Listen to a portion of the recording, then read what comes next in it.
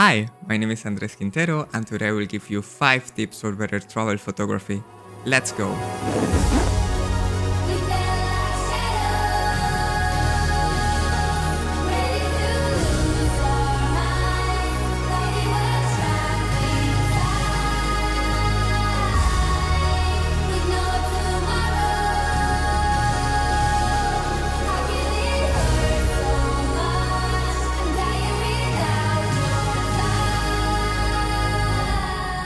Travel photography allows us to capture unique and beautiful moments. With that said, we don't want to come back home and see that we didn't do the photos as we expected. I'm about to give you 5 tips that are going to help you with travel photography. They are not universal truths, but in my experience they have been good to get better photography. Tip number 1.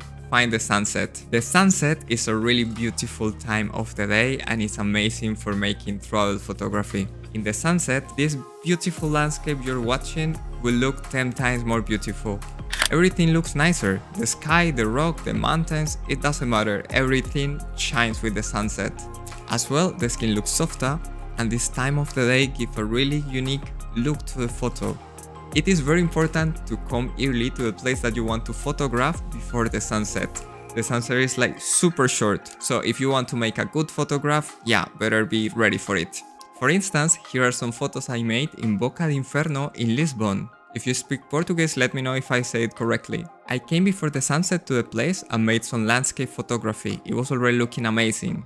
But when the sunset came, the photos I achieved had really nice colors and it just took them to the next level. I really liked it how it looked like.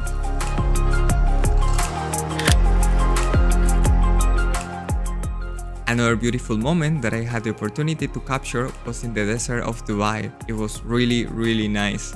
Just check the color of the skin of the model. Look how soft and look how everything looks like. It's really amazing. You can as well play with the sun. You can position it in front of your model, you can put it behind the model, and the highlights that it produces are really cool. You can play with it and see how the result comes. And don't forget to come early. With that said, look for the sunset, your photos will look better. Tip number 2. Find a better angle. Have you ever been into a place where the tourists are making a line to make a photo exactly in the same spot? Everyone wants the photo in the same place. This is not always the best solution for making travel photography. Try to look into another place. Go to the right, go behind, go above. Try to see if there is another place where you can make a better photo. You will be surprised with the results you will make and you will have a different photo from everyone else. It may also be bad as well, but it is worth to give it a try. Tip number 3. Context. We want to know what is around in the place where you are. If you simply put an object in front of the camera, this will provide a better idea of where are you and what is around. Just put some plants, a rock. If you're in a restaurant, just put the chairs of the place. Just put anything that gives us some context of where you are. In this example on a monastery, I just wanted to show the beautiful architecture this place had. If you make the photo in the same spot everyone is doing it, probably you won't get as much three-dimensionality as if you put some objects, so we know where are you and how does it look like. Tip number 4. Use the other tourists in your favor. We all had to deal with a lot of tourists like us in order to make a photo, and it's very difficult, but you can use them too. It will give us an idea of how is the place, what does it look like.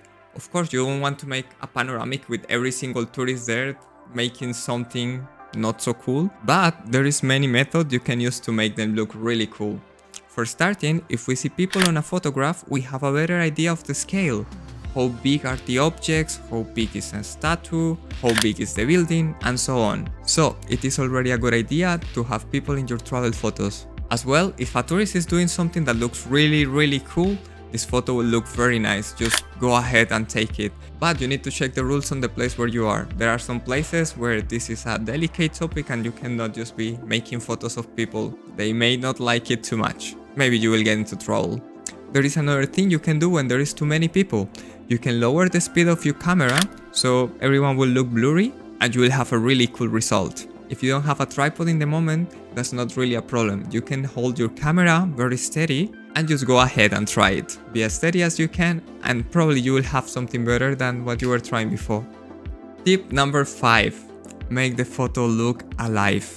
At least you're making a photo shoot of a model. Most people won't know how to pose properly. So if you just take people doing something normal, natural, chilling, doing whatever they are doing, if you're traveling with friends, just make photos when they are doing any kind of activity. Even better if they don't know you're doing the photo.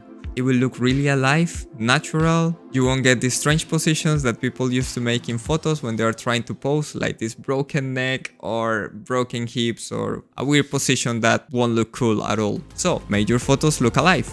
That's it for this video. Don't forget to give it a like and to follow me for more photography tips.